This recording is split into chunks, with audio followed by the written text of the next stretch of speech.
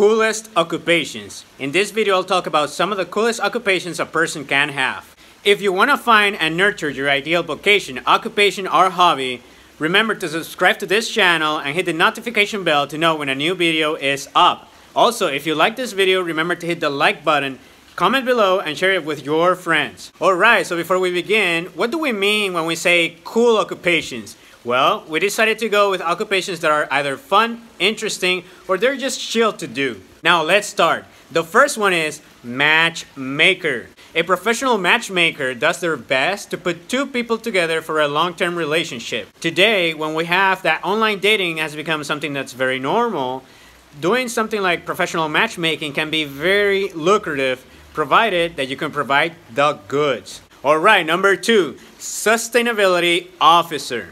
So what is sustainable development? Well, sustainable development is a recent concept, so to speak, in the sense that it's being studied now in some universities, and there are many companies and organizations that are making a lot of effort to do their things sustainably. So what does this mean? In other words, sustainable development is about creating more goods and services, creating a bigger economy for everyone, but at the same time doing so in a way that doesn't harm the environment and that does not harm the cultural heritage of the people, of history, and that doesn't actually affect poor people more or exploit the human beings and the human race in general. So for example, there are many, in pop culture, there are a lot of movies about, the end of the world, where we exploited the planet in a way that we will have to, as a species, migrate to a different planet. Well, that's the whole thing. That might happen if we exploit our resources in a way that is not sustainable.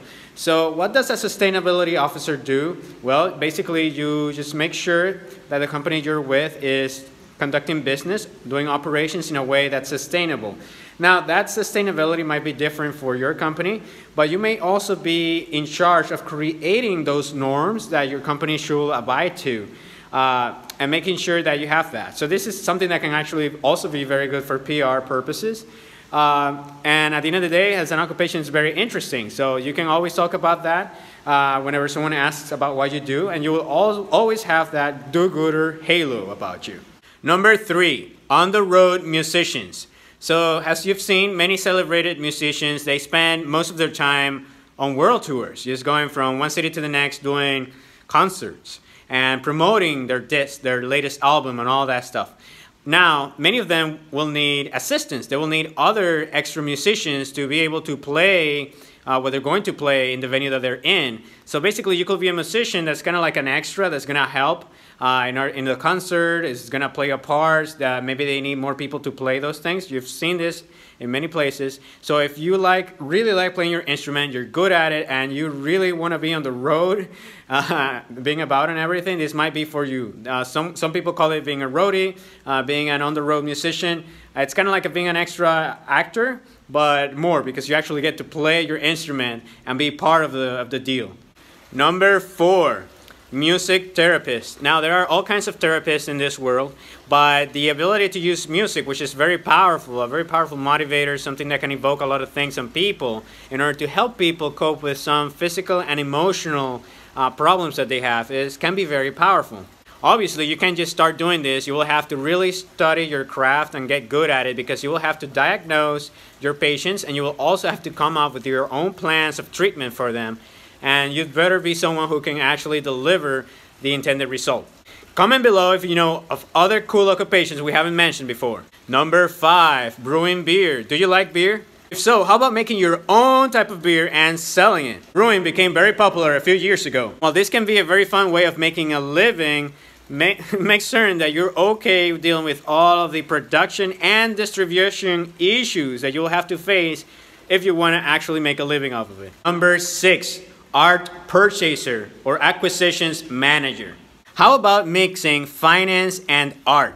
Basically, an art purchaser does what it says it does. You purchase art. You probably do it for a gallery, a company, a hotel, or some other organization that needs art as part of its operations. So what is it that you do exactly? Well, let's put it this way. If you are a purchasing agent, you need to make sure that you're making a good purchase. And in order to do that, you need to have two things. One is a good understanding of the art that you're purchasing, that it actually complies with the needs of the organization that you work for. And number two, that the art is a good financial decision when you purchase it. So for example, if a gallery wants to purchase art that's going to be able to be sold at a higher price, then you gotta be able to find that art that you believe is going to appreciate in value, that you will be able to flip, and make sure that you actually purchase it at a good price.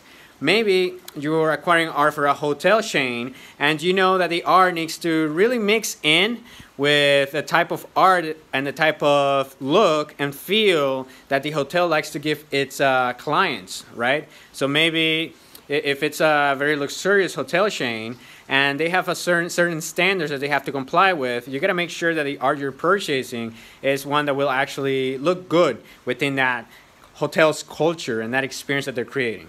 A good mix of both numbers and art. This will actually be something that will be a good occupation to make good conversation with your friends that are both poets and quantitative freaks. Number 7, sommelier.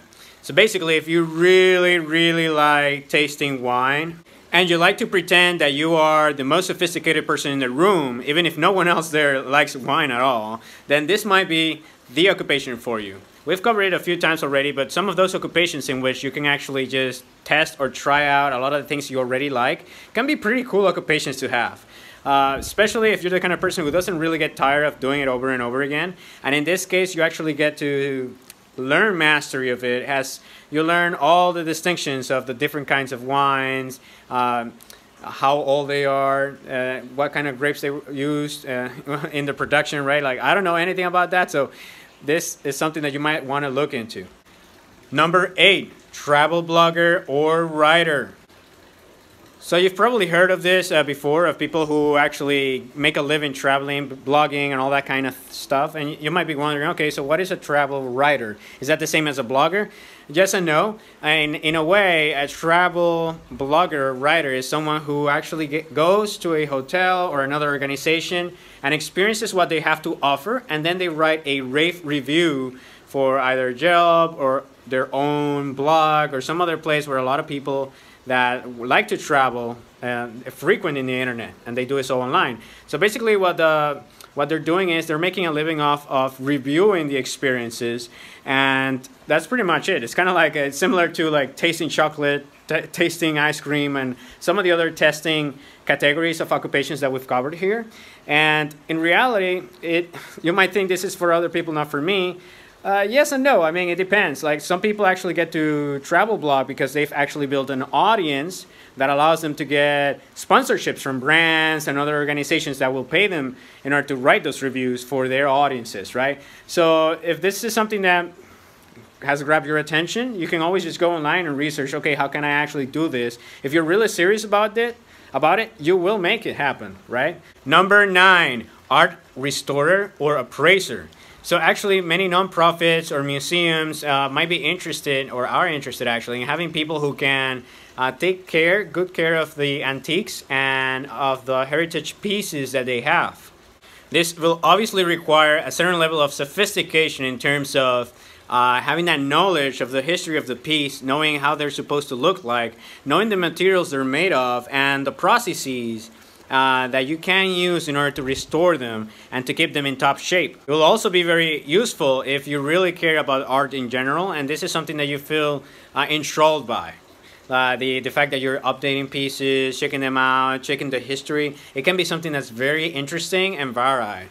Which takes us to number 10, toy or video game developer. Have you ever decided to create your own toy or game? Then this might be it for you. There are many games that have done very well, even board games of all kinds that get branded, get real, got a lot of exposure and sell very well. So this can actually be something that you can make good money off if you're good at it. So to give you an example, there is I don't remember the brand name, but there is a set of dolls that is specifically geared towards young girls. and this is kind of like an educational set that focuses on history. So the dolls might be from different points in the human civilization, and you will actually have an environment that is crafted in order to kind of like teach the girls the history of the human race, specifically from a woman's perspective. So this is something that is both educational from a history point of view, but also entertaining because the girls get to play with the dolls, and they get to play with the dolls in a specific setting, right? So I don't remember the name of the brand now, but it's one that's doing very well and has actually positioned itself as a premium kind of brand.